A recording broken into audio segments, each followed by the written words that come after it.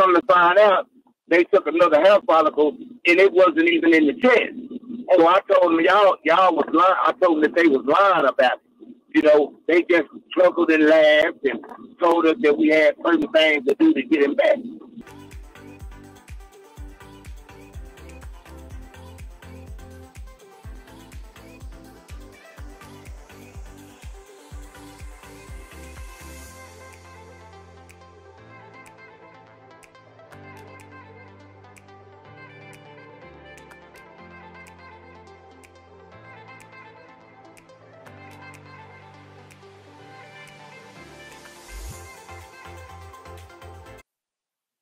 Nine months later, they went to the schoolhouse and picked him up, you know, and we was like, you know, out of the blue, we didn't know anything.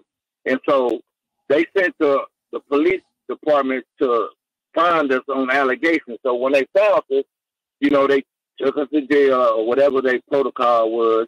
And because my wife, she had her medicine on her, you know, like inside the normal weekly thing, you know, like one Monday through Friday or whatever. So she had her dosage on it. Well, the police asked her what was it. She told it was her medication. Well, he told her to get out of the car. She was trying to take her medicine because part of her medicine is psych medicine. And they choked her out. And I was like, why are y'all choking her? You know, I asked the question. Well, the police, like, tripped me and made me fall on the ground. And I was like, what did you do that for? I'm not being aggressive. And he said, he the police, he can do what he want to do. So they took us to jail and everything. We got out.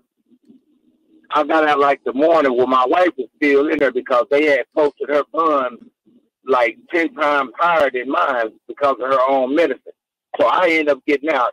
When I got out and I like kind of dozed off because I got out like at 5 or something in the morning the next day.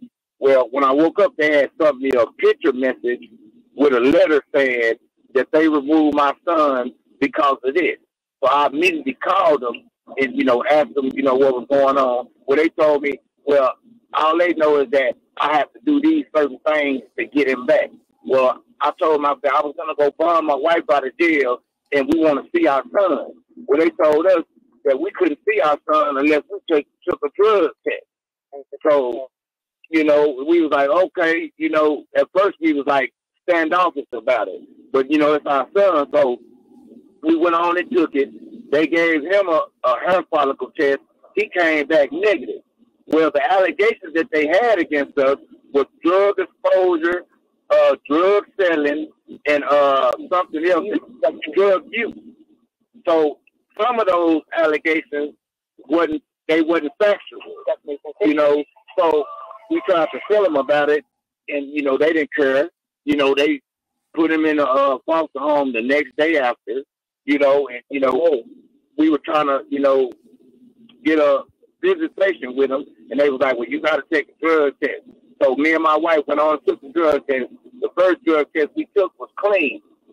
Well, they immediately had us take another drug test not even 3 weeks later and told me that I was positive for methamphetamines. And I was like, what? I was like, I ain't never used methamphetamines in my life. I've never been around a person that, you know, used or anything.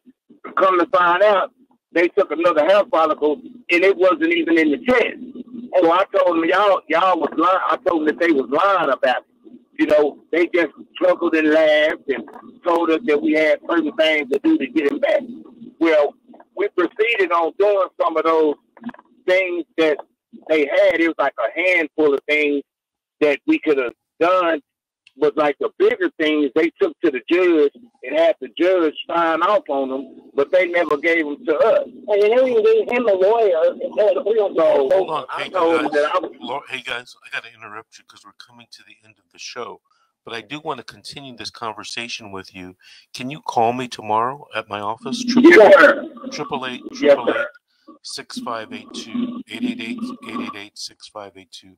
So call me tomorrow and we'll continue this conversation because I would like to hear more. But thank you for calling and thank you for listening today.